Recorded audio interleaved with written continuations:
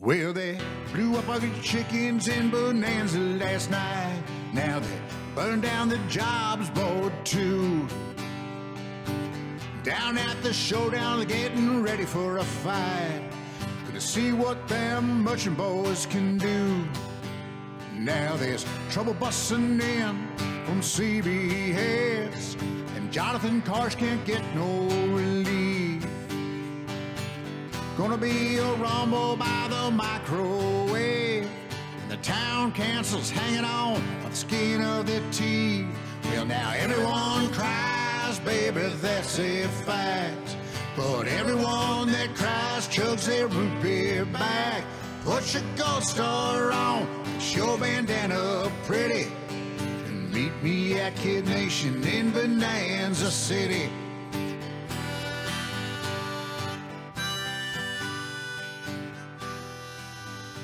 And you could call me CEO of the PAB. And I'm Stevie Best Believing, and I'm here to say I took off my diaper because it's not a diaper day.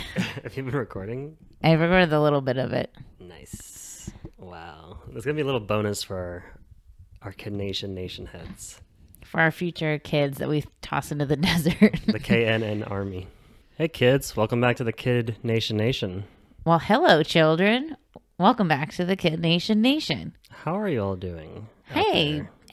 Well, hey, I didn't see you there, little babies. Welcome to the Kid Nation for big boys and big girls and big thems too. My brain went, be inclusive, and then I just did that. Were you doing a kindergarten teacher? I was doing like a Mr. Rogers-esque. So yeah, he's basically like a grown-ass kindergarten teacher. Today I got sent a link that was Mr. Rogers versus Julia Child in a PBS boxing match. And I was like, oh my God. Did they really box? I was like, what kind of crazy PBS broadcast was this? And no, it was an SCTV sketch. SCTV. Boo.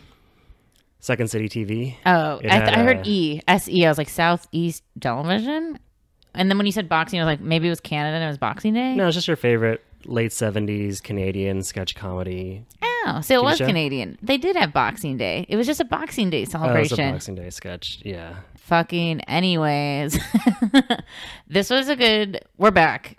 Just want to put that out there. Yeah, we're back. I mean, the last few eps have been a little too much, and we're really just going back to basics, going back to old formulas. There's some even, I feel like, nods to previous eps. I think the producers are like, this is not the tone we want, and I think they just really switched some gears back into old. This felt like ep 2. Yeah, no. Episode 11, I just like the recess part, is definitely a return to form for Kid Nation. After the last one, which we saw some very dark moments, some undertones of fascism, this is an episode that starts with Taylor basically espousing the great benefits of eugenics. Right away. So we get a Chiron up top that it's day 31. This was the first time I realized the scale of Bonanza. It's huge. Is it? Do you mean outside of the main strip and town? I mean the amount of cabins, the amount of structures they have is really big. I'd love the blueprints on that bad boy. How many kids to a cabin? I mean, I feel like they all sleep in 5 total cabins. I feel like there's not that. Well, there's probably boys and girls for each team. So 2, 4, 6, 8. So they sleep in probably 8 cabins. I bet you there's just 4 cabins, just one for each gender for each. I do get the vibe that maybe they co-ed sleepover sometimes. No, you're right. There's probably 8. I mean, why would it? The whole point of the show is to co-ed sleepover. Pretty much. Have you ever? Did you ever have co-ed sleepovers as a kid? No. I mean, I never went to summer camp. When my mom would have suggested, I fucking squashed that. I was like, Jeanette, I'm sorry, but I'm putting my little tiny foot down. The only time I went to camp was for Hebrew school in either 5th or 6th grade. This is a good story, actually. My Hebrew school class was 6 or 7 people, 7 kids. And we were so even though I hated them all and I didn't talk to any of them, we were stuck together. And they all thought I was the weird kid, which I was. Wow. But my mom forced me to go on a weekend trip in the mountains somewhere outside of LA. And it was just a weekend, like Friday night, Saturday night. We get picked up by mommy on Sunday. And then on Saturday, I was like really feeling alone, really feeling bad. Wait, where are you going? Like, where are you? We're just in some like mountainous area, maybe the San Gabriels. Maybe Oh, so Angeles this is relatively rugged.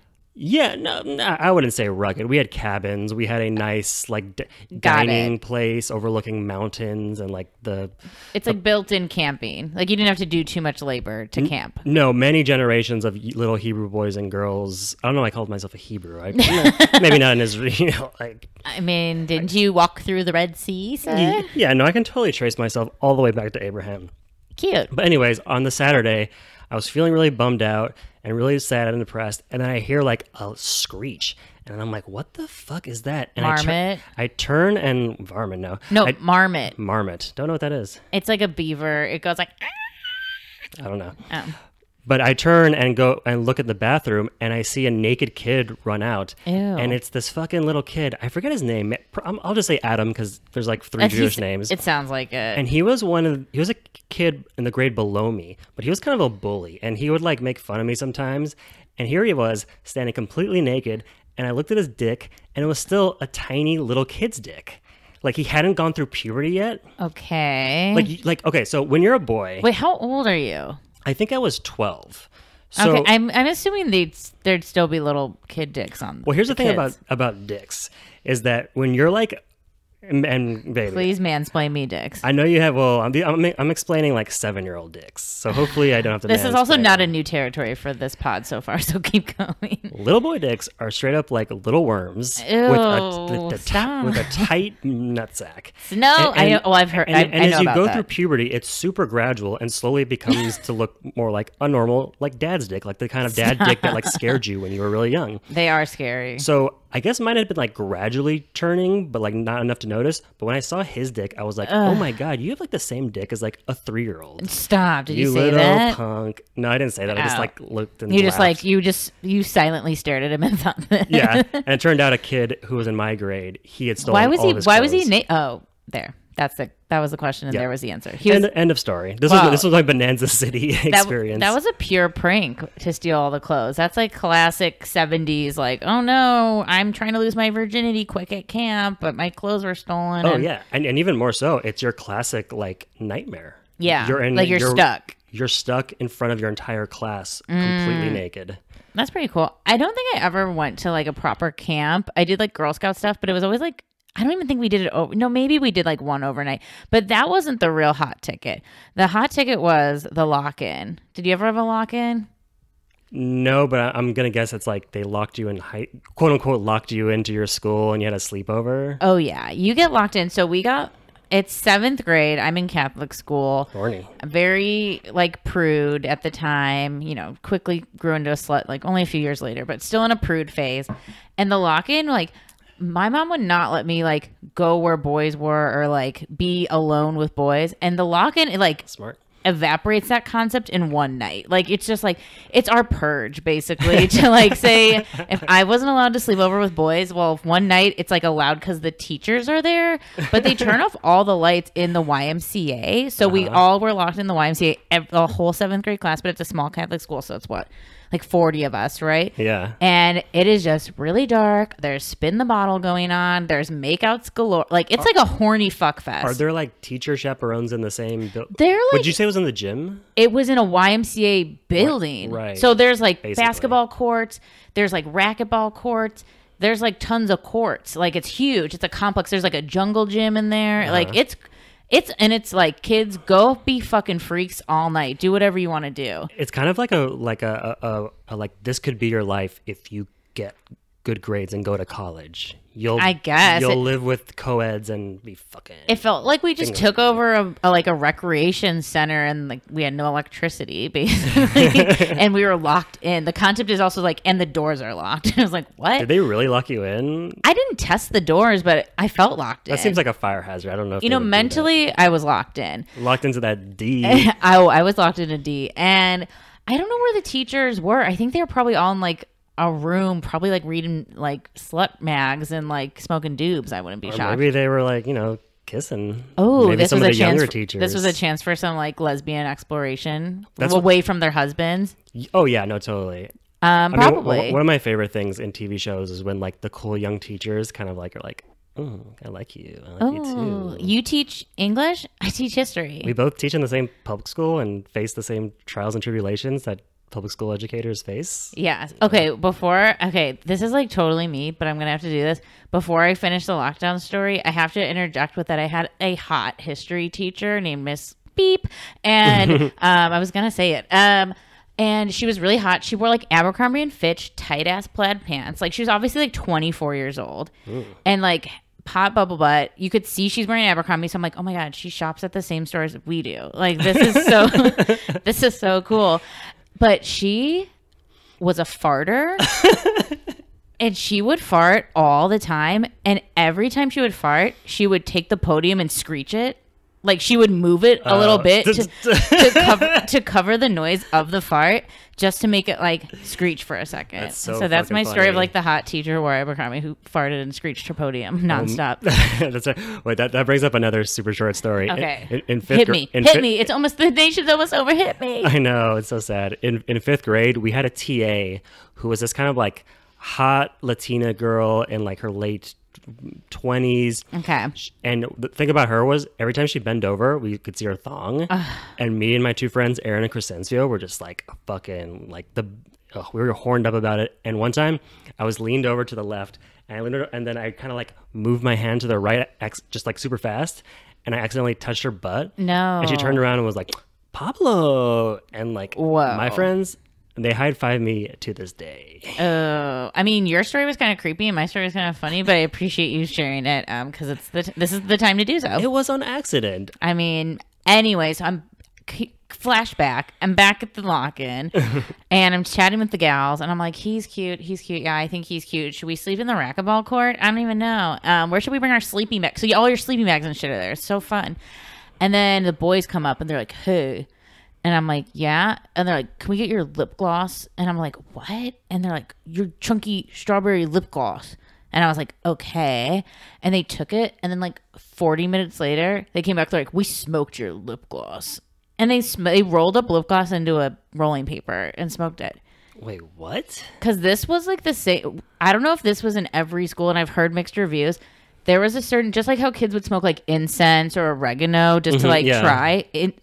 Lip gloss, like chunky, chapsticky, almost wads of lip gloss they would smoke. They basically like smoked like a waterless chocolate hookah. But that's my big memory of the lockdown, was being like a drug facilitator. I was like, wow. So you didn't hook up. You just sold drugs to someone and it was your lip gloss. I played a splash to spin the bottle, but I kissed all the fuggos and I like left after 4 seconds. I was like, this sucks. Like I kissed Sean. Ugh. Ew, Sean? I can't. If your name's Sean, you should probably actually like turn off because it's an annoying name. So anyways, just like these classic tales, we're back in classic Bonanza. Taylor's back. We haven't seen her in a fucking grip. Yeah, this is our first storyline in I think like 4 episodes. And Taylor is just back in the chicken coop. And if we remember the chicken extravaganzas from like that was truly like episode 2 or 3. So they're back in the chickens. Taylor's going off about like chickens and how like the ugly ones should be eugenics, basically. They should die. Those furry head chickens with the big furry cheeks sticking out of their head, and those are real like ugly, so I don't care about them. I think all the ugly animals should die and all the pretty ones should stay. Ugly people can put on makeup and they look pretty. Chickens can't do that. I tried that to my dog once and it still didn't work. So that was weird. And in the meanwhile, we have the side story, which I like. This actually felt like some story producing. I was like, okay, this is fine. Sophia goes to Big Boys, Greg and Blaine. Is like, we need a big chicken dinner tonight. And he's like 4 chickens. She's like, keep going. And he's like, come on. Like keep up. Like 5 chickens. Oh, keep going. 6 chickens. Come on. Keep going. Come on. It was like a classic scene 7 in like a 50s chickens? movie. Keep going. 8. Keep going. Wait. Am I going to say a dozen No, Right, bring it back. that's- Bring it back. Bring it back. I was about to correct you, be like, I think 10 I is think it not was a 10. dozen. So Sophia asked the big boys to kill 10 chickens. So they go over to the chicken coop, but not before Greg explains, we're killing chickens, in a sick ass reverb. It's like Madonna. We're having chicken tonight. And I feel like I just got home. Chickens. And the crazy thing about that effect, it wasn't added. It was just Greg was screaming so loud that his voice reverberated through the canyons of Bonanza. It was just an echo in the canyon, Jacob Dylan. Then. Oh my God! Don't get us started on Echoes in the Canyon. We'll have to start a whole podcast on that documentary. But just so everyone knows, Jacob Dylan is our household enemy. Yes. Search at Pablo Goldstein Jacob Dylan or at spaghetti_which Jacob Dylan. You'll find lots of thoughts. I love the way you say my screen name. Underscore. So they go over to the coop, and it's just Chicken World War II once again. We are in activist central. It is like the civil rights movement. It is like whose chickens are chickens? It is Antifa. It is like so much. It is Kid Nation Tifa. And so Taylor and her girl crew, who includes Emily, who was the original chicken activist from the first. Emily's now become part of the Cool Girls, which I'm kind of proud of her. You know what it's kind of like? It's kind of like when Ty joins the Cool Girls in Clueless. Totally. Emily's such a Ty. And Brittany Murphy's character, yes. Yes. So I'm not, good for her. So Taylor's like, please don't like kill the ugly ones. She didn't even say that. She's like, don't kill these chickens. They're my friends. They're pets and like I love brown chickens. And we're sitting here watching Kid Nash as we do, and I'm like, why don't they just kill the ugly ones Taylor hates so much? And then Sophia's like, hey guys, exactly what I just said. Why don't we just kill the ugly ones or let Taylor pick which ones? Because of course everything's catered to Taylor. Yeah, and Taylor in the opposite of the Nazis is like, we want the brown ones. The brown ones are beautiful. Stop. And Taylor's also like, she's pretty funny in this. She's just saying like, I'm sharing my feelings. I'm allowed to share my feelings. I'm just sharing my feelings. And I'm like, get it. How has she not been on a reality show since? I don't know. I mean, because this was her show. I mean, this was a great Taylor. As much as Taylor can be annoying, she makes Kid Nation in a lot of it wouldn't be the same show without her. No, I mean, especially the first half. Although we do tire of her pretty quickly. They could have like given her less airtime in the beginning, but still kept her in gradually. So yeah, they're all fighting about chickens. Now they're talking about eugenics of chickens and how, they just want ugly chickens to die. And it was just a funny classic Kid Nation start to an episode. Cause there's a disagreement over something really stupid and also really like insane. Cause then we cut to Greg bashing in the head of 10 ugly chickens. And he's just, I guess that's obviously what Greg does in his day-to-day life. But if I was a parent watching my little Alex or Markel watch this teen bash chicken heads, I'd be like, I did not know they were going to do that. I can't imagine they said they were going to do that. They were going to kill their own meat. That's shocking. Yeah, but at the same time, I mean, like, I think if we were hypothetically raising a kid, it'd be good for them to know, like, oh, babe. Oh yeah, this is the announcement. We're pregnant. No.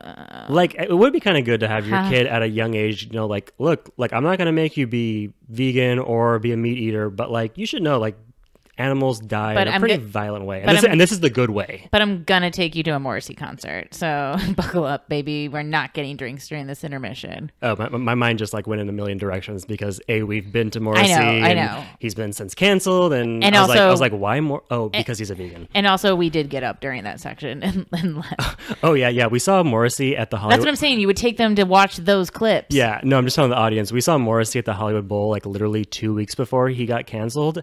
And during the Meet His Murder part where we just... Okay, so Morrissey wasn't on the big Jumbotron the whole show, but once it came time for Meet His Murder, fucking footage nonstop out the ass of chickens and cows getting slaughtered. Yeah, let's just say it was brewski time. Yeah. And time to get a pretzel. No meat was allowed in the venue then. Yeah. Right? Which is fine. I don't really eat meat. Sorry, Morrissey, but I had to drain the weasel. Sorry, I know you like animals, but... Wow. Okay, so anyways, then we kind of pivot to just like life in the town. We see a fun little group outing of the nerds. Oh my God. The Nerd Council. It's Alex, it's Anjay, and it's fucking Jared looking like Kung Lao from Mortal Kombat. He has this amazing hat. His outfits have been really good. Honestly, Jared is second best dressed in second place to Markel, obviously. Yeah, I mean, Markel is best dressed because he has one look and he sticks with it. But Jared will have like a tie-dye shirt. He's got good hats an and Asian good hat, like good accessories all around, and he just has like all that, like, you can tell his parents got him like outdoor stuff, which is really cute. Which is cute because he doesn't seem like an outdoors kid. Yeah. Because in this nerd council, Alex starts it off by asking the nerds how many numbers of pi they can name, not rounded off. And Alex says it's so fast, but it's at least 10. Does anybody know most of the numbers of pi? It can't be rounded. 3.141529. 3.141592653589. That's fun talking about pi. Yeah, he says a bunch. He's like, I love talking about pi. And then I think Jared quizzes Anjay, was like, was there life in outer space? And Anjay's like, no. And he's like, that's wrong. True? It's true. 2 billion years ago, Mars. We have proof. They're from a chunk of Mars. 2 billion year old fossilized bacterium. Yeah, Jared makes Anjay look like a fucking dumbass. But I enjoy their nerd. I like the nerds. Oh, no, it was amazing. The nerds are a great crew. I love them all. Overall, just great crew. So now it's time to actually read the journal because they didn't do it last episode. Yeah, which is they're like nerd council, now like town council. Yeah, so the town council now has to read the journal because they just haven't done it before. So the journal basically says, you guys are all idiots and you should learn something. Yeah, read a fucking book. That's what it says. It says, read a fucking book. And so the journal's like, you guys should study. Here's some history books on Bonanza City, and each one's about each district's color because that's how tribes were, obvi. Mm-hmm. And so they all get the journals, and most of them are like, oh, that's a good idea. And then Blaine's like, my district is dumb as rocks, and they are not going to like this. And he's right, because his district has Taylor and Layla. You want to read a book, Layla? And Colton. Colton's like, I'd rather eat a squirrel than read one page of literature. But at least Colton has a good reason. It's like, yeah, no, he's going to be when he grows up, he's going to work with his hands, and it's going to be awesome. He doesn't need to read a book. Taylor, it's like, yeah, you got to learn about these tribes. Yeah, so he's like, that's not going to work. And everyone's like, well, I'm pretty sure we have to read these for the challenge, right? And it's like, oh, yeah, the challenge. Who says that? Do you remember? I think it might have been DK or Michael, but it gets brought up, cue the meeting. So now they have these books. They go to have the meeting, and they're like, hey, everyone in town. So the journal said we need to study and get our education, and we have these books. And we're going to all study them before the challenge. And everyone's like, no, fuck learning. I hate school. Fuck learning. And then there's like a peppering of like Laura, like, oh, I like school. And then Sophia, like, well, I like school. Obviously the green team likes school. Oh, I know. They're that classic girl in school who was just like, I like school. Yeah. And I'm good at it. I like it. The green, they like their pens and their papers, and no. I'm just perfectly perfect in every way. Yeah, so they like school. Everyone's kind of yelling no. There is like one random girl who I don't know who this is. She's not a recognizable character, but she says something like, "Oh, that's who's the one." Is like, yeah, this is probably going to be in the challenge, you fucking idiot. So like, we have to study this. Yeah, it's like we're not doing this for fun. We're not reading about all the tribes that lived in Bonanza City. Right. So they're just like talking about themselves. We get a really bad little interview moment from Jared in this. Yeah, I mean, Jared says a cool quote. It's who's that? Well, he says education is the start of civilization or something like that. But then he goes into like, if you're not educated, you'll flip burgers, which is so. Yeah. I mean, that whole trope is still. It's not a broken. I can hear your beard itch like so clear. I'm just putting that out there. Lucky audience. Stop. Yeah, if you're a person that's into like beard creams and beard boxes and bird boxes, let me know and I'll start an OnlyFans for my ASMR. Oh my god! So this whole idea of like if you work in fast food, you're dumb is just like a very basic kind of like privileged ass way to think, or that you don't deserve to have the same amount of money or rights as like another occupation. Totally, but you know the fucked up thing about it is like, clearly it's still a trope we hear these days. Even though we're like living in the age of fight for 15. Yeah. But when I was like 9 or 10, because of rhetoric like this, I would have assumed that working at McDonald's, because it is low pay, it's easy. Right. No, it's not easy. That's why I always like in my like more traditional office working spaces that I've worked since, college, anytime someone makes a reference to that, I'm like, and I've worked customer service too, but it's so much harder to do that kind of customer. I used to work at a Jimmy John's. You're always on. You always have to be talking to people. You're always cleaning stuff too. Yeah. It's just never ending. And you have to do everything to a corporation standards, which are really high. It's not like you can those movie images of kind of greasy spoon diner restaurants or a chill McDonald's doesn't exist. No, it's nonstop. Unless you're working at a McDonald's in a town of 300 people. Yeah. You're on your feet nonstop and you're just constantly barraged. When I look back on all the customer service jobs that I've had, I've been lucky where it's I worked at a one-screen movie theater. So it was super busy for 30 minutes and then I just chilled. But even if you are at a 300-person McDonald's, they're always scared corporate's going to come in. So you always have to be looking busy or cleaning. So no, there's no benefits. I think fast food and just food workers in general work harder than most CEOs. So you should be paid a living, and you should just be paid a living wage. And also, here's my truth: I would work at a flower shop easily, and I love people that work at flower shops. I'm just too money hungry to do it. If a flower shop just paid more, that would be my dream. I could easily do that. Yeah, this is. I would messy bun the fuck out of my day-to-day life. Wear little smocks. I would just be so effortlessly chic. So if you want to donate to my OnlyFans to help me live on my chic flower girl fantasy, at spaghetti_witch on all platforms. Actually, not even on all platforms. Okay, Eris from Final Fantasy VII. Is that it? I don't even, babe. I'm not going to know that reference. Baby, this is a gamer reference in an episode that's full of gamers, and we are not yet there, but. Okay, so anyways, yeah, Jared said something pretty lame, but I think we think he's MAGA now anyway. So, but yeah, I've done a slight research on Jared, and the only thing I could find from him was a 2009 photo uploaded to Facebook where he called Barack Obama a boob. Oh, well, that's it's kind of random. Yeah.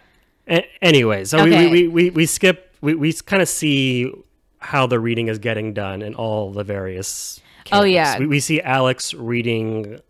His life depends on it. He reads so fast, and Emily's like, slow down, babe. The value of U.S. turquoise soared to $175,000 during this period, and market demand was high until it went out of style around the turn of the century. Jeez, Alex, next time go a little slower. A lot slower. I learned to read kind of fast. Same. Ooh, another nerd. So when I was 7 or 8, I could show off by reading that fast. I could too. I also was really fast at texting at a young age. My grandpa really wanted to enter me into competitions. What do you mean texting? We didn't have texting until we were That's not true. We had texting at 15 or so. But I thought you meant also 7. But keyboard typing too. I was very fast keyboard. I think I started talking at 8 months old. I'm just trying to brag and be a baby genius. I'm just putting it out there. Yeah, well, okay. Also, we're just negging each other so that we can fuck harder later. Cool brag. I mean, I didn't say my first word till I was 3, and my mom thought I was autistic. So there. I mean, was she wrong? Also, most boys don't talk till 3, and if you know what I mean. That's going to be my new phrase. He didn't talk till 3, if you know what I mean. If you know what I mean. Do you know what you mean, or are you just leaving that out there for people to? So Green is learning through improv. That's how they're acting out, and Sofia's you learn a lot by getting up and doing it and doing it. And I was that's pretty cute. Obviously, she's an I Love School girl. Yellow team Avi is not doing shit for Dick, and Layla, Taylor's little crony. If I was Layla's mom, I'd be so sad watching Layla just follow Taylor like a shadow. Oh, I know. I'd be like, girl, this is a toxic friendship. You do not want this. I know, but can you blame Layla? I know, it's her little friend. It's her friend, and it's also the popular girl likes her. And also, Layla always dips when it's appropriate. She's not getting caught by the popo. True. She's that narc. I'm a ditch your ass friend. Oh, that's fucked up. But it does happen in this episode because the council members go and talk to Taylor and Layla in the chicken coop and are like, look, we threatened you with taking away your prize last time. We didn't do it. You got to read your stupid letter from your stupid mom. Now, we're actually going to do it if you don't work. And Layla is like, you know what? I think that sounds like a good idea. I'm going to go work. Leaving Taylor as the only non-worker. So Taylor's in the egg house, just standing up for what she doesn't even know. They're like, Taylor, why are you doing this? And she's like, I don't know.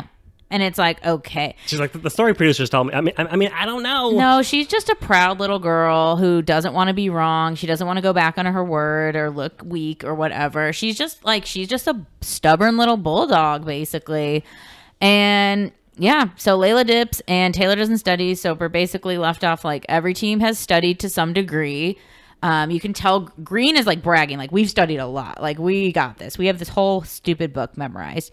I think even the Green was quizzing each other, and they at one point could quiz each other with, when did the Navajos leave? And I'm like, they didn't leave. Like they were forcefully removed and poisoned. With it's like interesting disease. wording. Although as we get into this challenge, I did like that almost all the history questions were about the Native American tribes of that region they were in. It was mainly about that, which ties into some of the themes for later on. I mean, honestly, I expected it to be like, so in 1847, the brave Americans killed 70,000 Mexicans at the Alamo. So it's showdown time, and Karsh is like, so who hit the books? And then Taylor's like, I did not. And he's like, Taylor, why didn't you hit the book? She's like, I hate reading. And then and he's like, okay, pioneers, time to start hitting the books, aka this challenge. I mean, honestly, this episode, I'm excited to talk about it because it was hyped. It was like a good, solid ep, and the challenge was doable. Yes. So in this week's challenge, it's just your classic pop quiz where Karsh is going to ask all the teams a question with 3 possible answers. But the one twist is that there's 3 balloons in front of them, each with an answer, and they have to shoot a slingshot of nuts and bolts to shoot out the wrong answers. Well, they so to the only ones pop remaining. the answer balloons is what they're called. Which he keeps calling them answer balloons, like that's what the proper noun is for these. Stop things. making answer balloons a thing, Karsh. You have to pop all the wrong balloons and leave the remaining correct answer. So if you pop the right answer, you fucked. Okay. Yeah, and then there's another final twist where at the end they will collect all of the remaining ammo, if you will. They use the word ammo, which kind of made me a little uneasy because school shootings, and well, it's because they're pioneers. True pioneers. Pioneers didn't have school shootings. They were better than us. Their dicks smelled horrible, but they were still better than us. I mean, they probably would have done it if they had the proper gear. I mean, honestly, pioneer Americans had a shit ton of guns too. We have a shit ton of guns that just happen to fire way more bullets. True. Anyways, this episode brought to you by Everytown. Yes, Everytown USA. Or put in your code every single student. Yeah. To get 10% off your body armor backpack. I mean, it really is the tragic stain on American history. But yeah, anyway. And we're still living through it, and it's never going to end.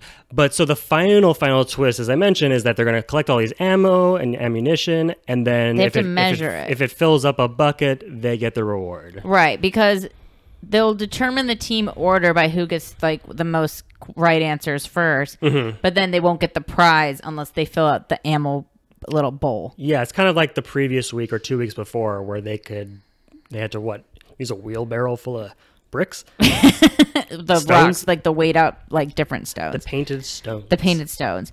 So they're just they're answering questions that are mainly about Native American indigenous history, which was like pretty cool, except they do get to this one point where the yellow team I think answers one question with Pinto. So then there's like one question that was maybe like I mean it's just too funny not to share, where it was like who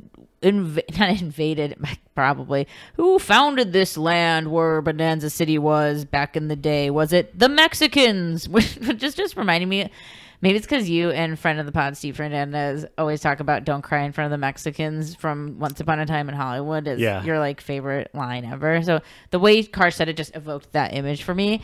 But he was like Mexicans, the Spaniards, or the Ewoks. And I was like, come on, we're really gonna that was the only time we saw a question. Well, first of all, they only showed us the questions for the first 4 or 5, and then they gave us like 20 shots of them answering in a row with no context. Yeah, but yeah, the Ewoks. I mean, even you're not a Star Wars fan, but you know the Ewoks. I guess and I'm just clarifying for dumb bitches like me, like the more ammo they use, the less their odds are of getting this prize. And red is blowing through ammo. Yeah, so some of the teams like Red cannot pop a fucking answer balloon to save their lives. Yeah, so yellow has Hunter, green has Hunter, yellow has Colton, and these kids, especially Hunter, who has these wraparound glasses, looking like fucking Jack Ryan out there. He is taking out balloons left and right, one shot, one kill, headshot. Yeah, I mean they're doing really good, and also Sofia on green is killing it. Sophia's great. On the yellow team. I think it was Blaine and they were all Colton. they were sharpshooters on those two teams. Like they would both pop a balloon at once. They're like yelling at Mike, like, you got to pull it back farther, you dipwad. Yeah, and it's also, there's so many things you can do to make it go, like pull it further. I know. I mean, but the thing is, like, when you look at red team, it's like, they're pathetic. It's Alex. It's fucking Alex. Red team. Isn't Alex on red team? No, Alex is on the blue. He's coasting on blue. He's staying safe on blue. Well, like red team has a lot of like shrimps. It's like Jared, Mike. Guylan. I feel like Guylan could have pulled that thing back. Guylan couldn't even move the wheelbarrow 2 episodes ago. True. Guylan is kind of a weakling. He's just a little chubby.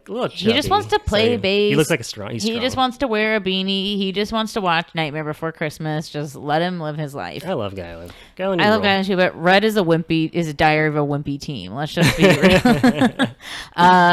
So they're grinding. I mean, yeah. What's his face? Hunter? Yeah, Hunter's like truly killed people before. He's doing really good. And these kids also, this challenge great because since they're not doing nonstop cardio, they're like all sitting on these hay and they're just grinding on the hay and they're just like dancing and it's really fun. There's that one shot of them celebrating and Blaine does his sea walk, but then Markel is, like you said, he's riding on the fucking hay. Yeah, everyone's like grinding and like throwing hay. They're having so much fun. So tight. So green is the upper class, which is like totally new vibes for green. They've been killing it this last few weeks. Michael's really proven to be a great leader. And then blue is the merchant, yellow's the cooks, and red's the laborers. And so it's now it's time to pour out the ammo, and we don't know what we're gonna get. It doesn't seem promising. Red really was not hidden and connecting. So they all pour it, and honestly, by the third pour, we're like, it's fun. They probably got it. And then DK, being the star that he is, he goes to pour it out, and he puts one measly ammo on the top of the pile. And they're like, what? No. Come on, DK. And then he does a fake out and just pours the rest. And they've not won a group prize in what? This is like maybe 3 episodes or so? Something like that. But praise the Lord and pass the ammunition. They fucking filled that bucket up. I wonder if production was like, we gotta edit these challenges, guys. Like, they haven't won in like 4 fucking challenges. I mean, there's been a few challenges where I'm like, they could have easily added 5 more minutes, and they did. Like, and I feel like I have some sneaking suspicions. Wow. The challenge producing was not up to code. Quiz show. Anyone seen a quiz show? It's prize time now, and it's always a good versus evil, grandparent approved versus Zoomer approved gift package. And first up is we have a library, and it's a big old library with encyclopedias and manga and like a bunch of dumb shit. That's the thing, when they show us the shots of the library, which is just one bookshelf, a big bookshelf, but nonetheless one bookshelf. It's full of like fucking encyclopedias and textbooks. Right. And it doesn't look cool. And then there's no Johnny Tremaine on that shelf, I'll tell you that. Yeah. And then and then the second prize is a arcade. And it's like a stacked arcade. Oh yeah. I mean, look, they have a Cruisin' USA sequel, so they have a racing game. They have one of those 4-player fighting game arcade machines. It looks like an X-Men, but I don't think it's X-Men. They have an old school arcade machine in the form of Joust. And they have DDR and fucking pool and air hockey. Yeah, and it's free. Like, you don't have to pay. And there's plenty of games for everybody. Like, it's not like a wasted... Because some of the, like, fun prizes were like, well, only 2 people are really going to get to enjoy this thing. Yeah, there's like, we'll give you 3 ponies to do your mail. But here you have, like, 7 arcade games, 2 classic games. You could easily entertain, like, 20 kids. And that's just the kids playing it, not the kids looking. So Karsh is like, all right, time to pick knowledge or frivolous digital things that are going to make you a school shooter one day, children. Jonathan Karsh is like Principal Skinner. All right, children. He is very Skinner. So a great line. And the town is roaring for the arcade. Let's be real. There's a few bookworms who are like, I like to read. And it's like, bitch, no one cares. It's like, shut up. Also, there's fucking 7 days left. So, but Taylor has truly the best line of the episode. The Bonanza City library looks corny. Took the words right out of my mouth. And I was like, it does look corny. It really doesn't look that great. It looks pretty lame. And she's like, and I hate reading once again. It should have been a bookshelf full of like Where's Waldo and Captain Underpants and like an Animorphs and Goosebumps. Like the Scholastic Book Fair. Yeah, books that when you're 4 and 5 or fourth or fifth grade and you want to get kids who might not be into reading for good reason because it's fucking boring, and I say that as someone who likes books to read, you get them like flashy graphics. A fun book. Captain Underpants in every single book had a thing where you would move the page back and forth and it would create a little cartoon.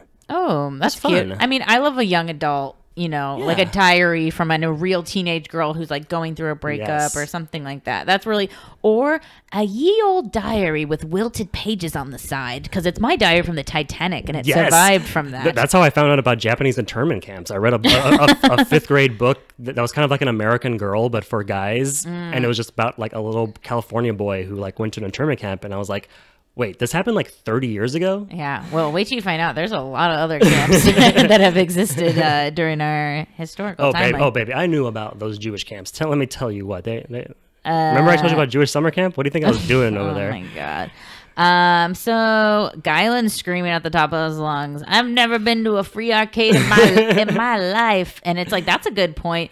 And so they go over to the side, and Greg says what we're all thinking. He goes, guys, he's saying, like, use these books for knowledge, but we have like 8 days left. Let's have some fun. And they're like, good point. Like, what are you really going to learn in like 8 days? Like, who cares? Oh, totally. It's maybe the most practical thing ever seen in Kid Nation. And this is a great inverse of last week where the big boys were making all the wrong choices. Yeah, it's a peaceful week here. Everyone's in agreement. Yeah. The vibe is right. I mean, maybe the stars have aligned.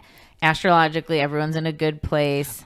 Oh, but we missed another good Taylor quote. What? You brought up the corny line. She also says, in a line that at first confused me, hey, let's pick the books, because she is not getting the prize. Oh, we said that. We're like, why is she picking the books? Because that's the other part. Taylor's not allowed to have the prize. She's not allowed in. And this time, the big boys mean it. And they pick the arcade. Crowd goes wild, as So they sick. would. It's now day 33, and Taylor's not allowed into these arcades. And every kid is in the arcade. The arcade is, I mean, it's just a sequence right now of everyone doing DDR and racing games and pool and this, and it's just fun.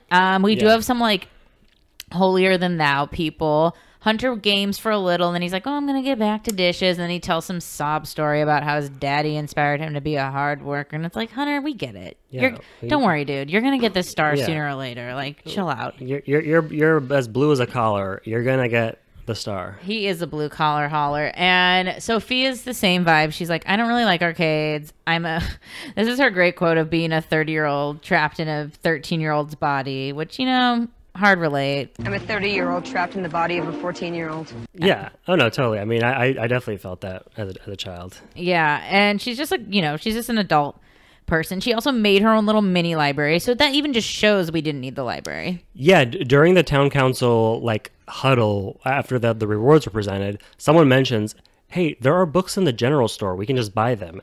And then Sophia just buys them all with like $8. She buys them out. She makes like a little like teepee hut sort of thing. And it has like a little quiet reading teepee, which is cute. And I think Alex was in there and he was like, oh, yay, I'm in the reading teepee.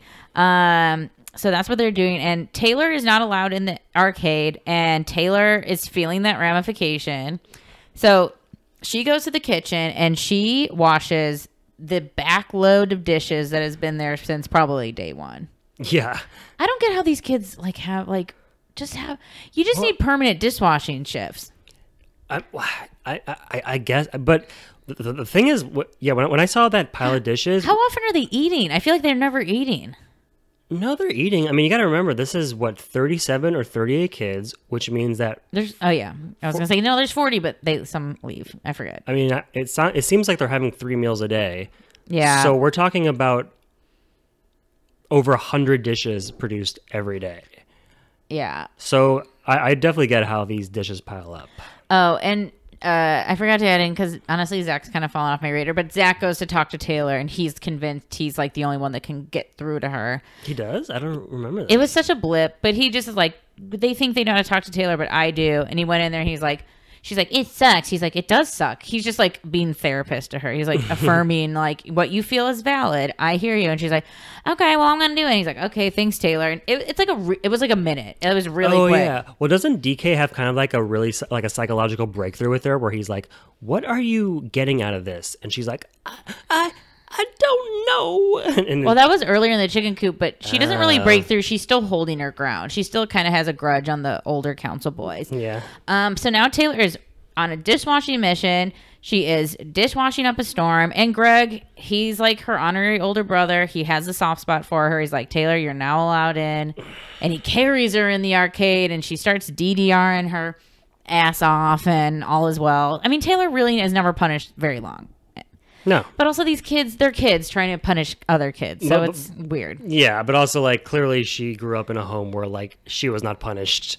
No. In any way. Well, also Taylor's kind of smart, and she knows like you guys can't punish me. You're kids. Like she kind of is just like ahead of the curve. She's like, I fucking run my mom and dad into the ground every day. Yes. They're little nubs of a pencil compared to me. One of those big blue pencils that they give first graders to learn how to write. Yes. So now it's day 34. Sofia is walking through the town in the morning, and she's like, this place is a fucking ghost town. It is deserted. Why is nobody doing anything?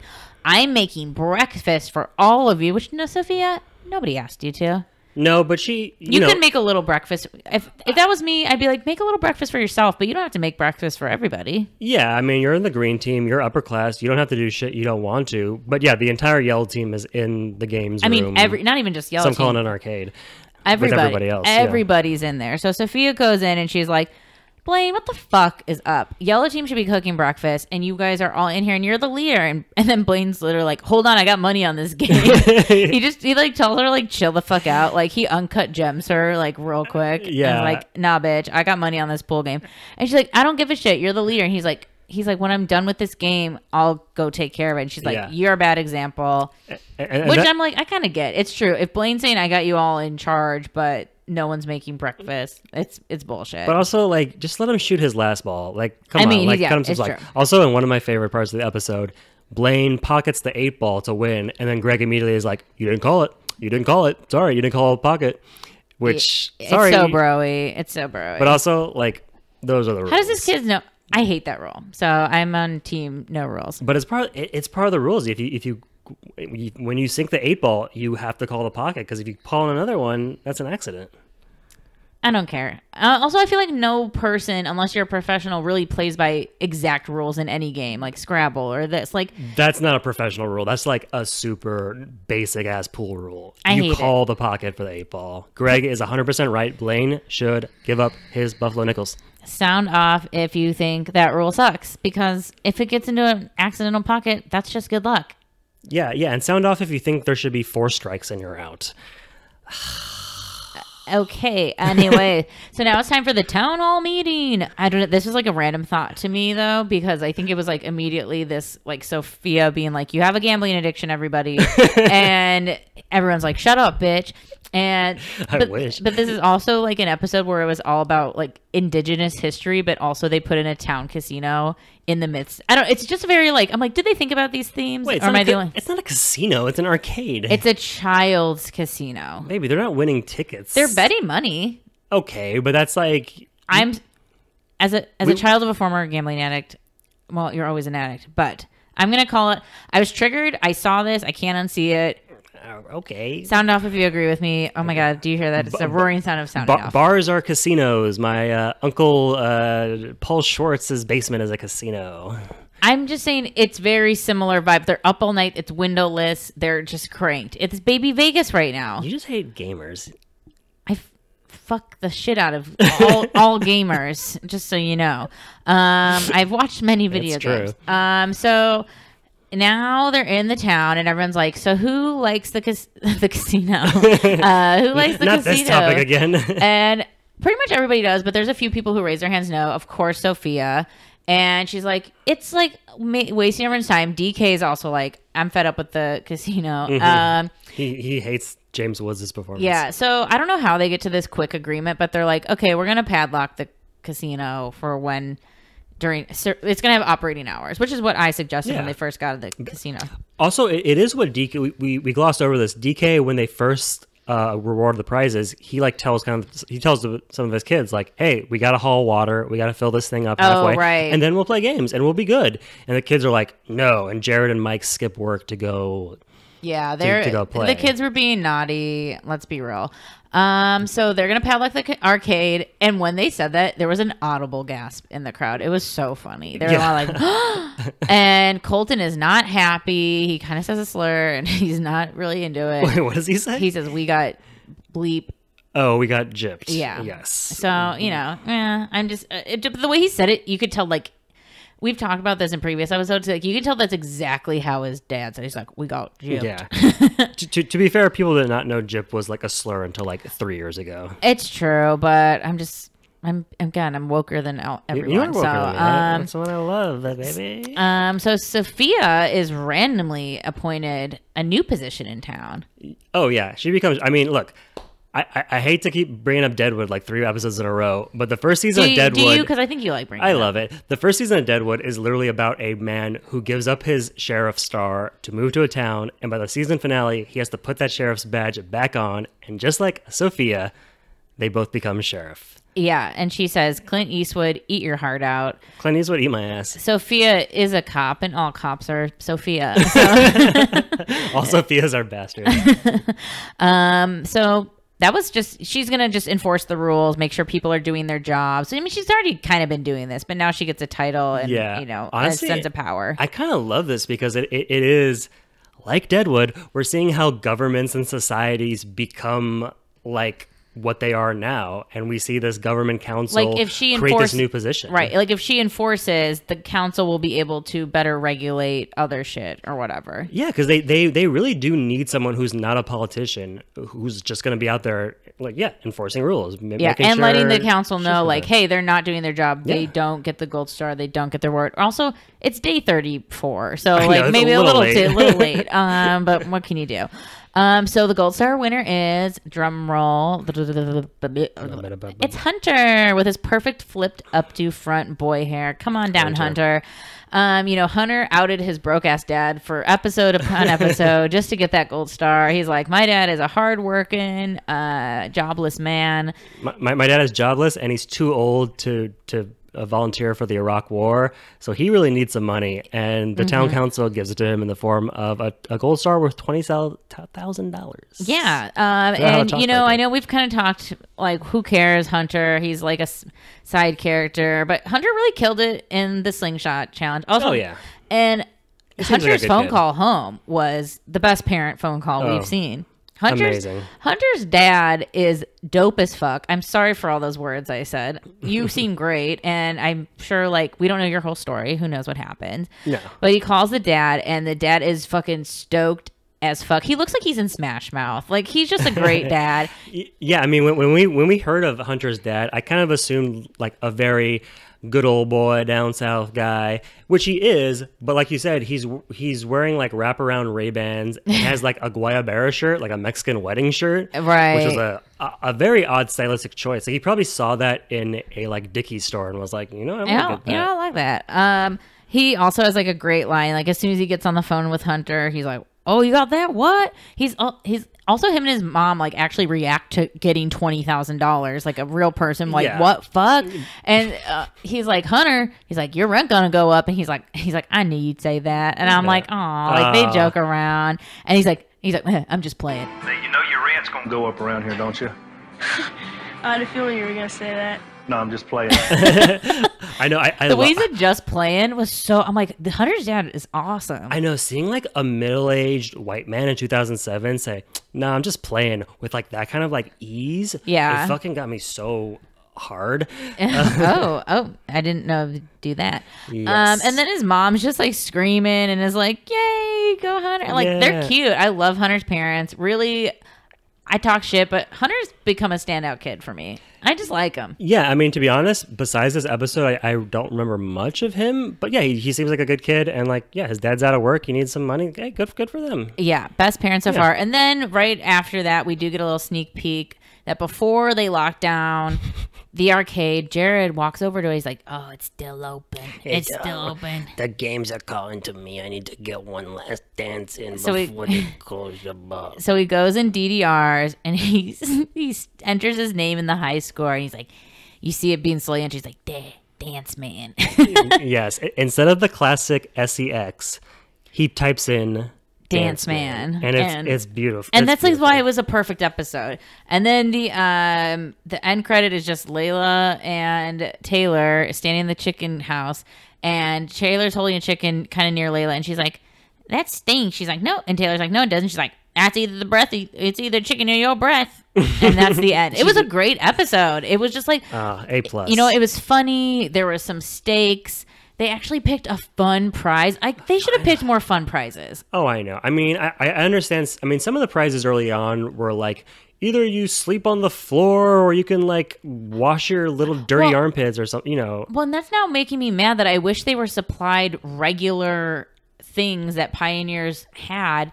And I wish there was more instances of them picking between something really fun and really like a library is good, but it's not necessary. And I know like maybe librarians and like scholars are like, it is necessary, but you know what I mean? It's not like toothbrushes. Here's what it is.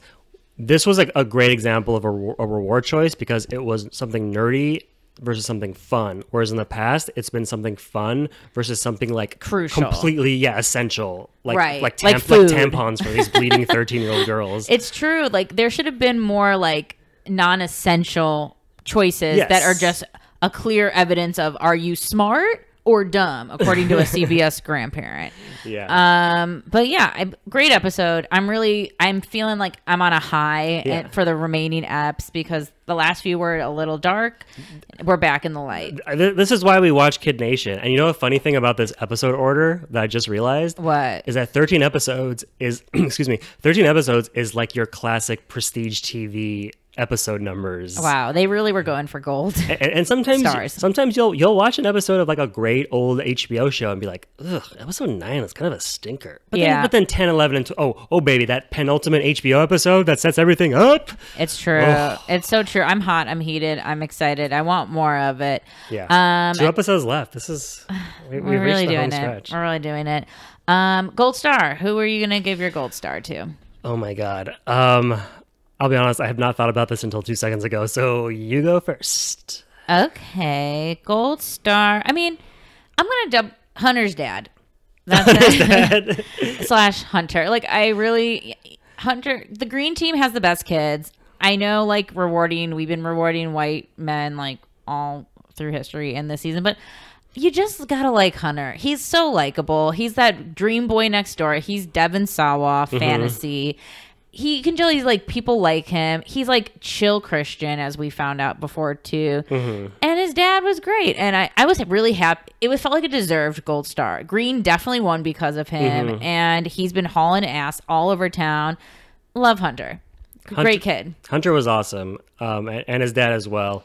I guess I would give my gold star to the indigenous people of the Americas. As we learned in this episode, I didn't know this before this episode, but they were treated very poorly by the government of the United States. Yeah. And as these beautiful children taught me today, that was wrong. So they get the gold star. Cool. Specifically the Comanches. A little late, but appreciate the thoughts and prayers that you're giving out with a gold star. Hey, look, they have all the pool tables they want nowadays, so they're doing great. Okay, well, just casinos full of pool tables. Oh my god, casinos full of root beer. Oh my god, I didn't even think about that too. That they haven't really been kicking back the bottle as much lately in Kid Nation. Thank God. I mean, they've been drinking more water. You saw that water tank; it was empty. Yeah, true. Gotta keep that pee-pee hole fresh and clean. These kids all got like UTIs, like dirty fingernail UTIs. Sure, UTIs. I was gonna say like diabetes or kidney stones, but yes, they got UTIs from drinking. I mean, we haven't really looked. I mean, future episodes will definitely be into the lifelong health effects of being on this show, which I'm sure there's a few. Yeah, I mean, these kids were like, you know, they were basically like sailors on boats back in the day when they didn't know about oranges and lemons. So they all have scurvy. Well, they picked produce. Thank God, but that was like day 80. True. Well, we'll be back with episode 12 in the Kid Nation, and we'll see you next time in Bonanza City. Yeah, see you. And remember, howdy means goodbye and hello. So a hearty howdy to you all. Howdy.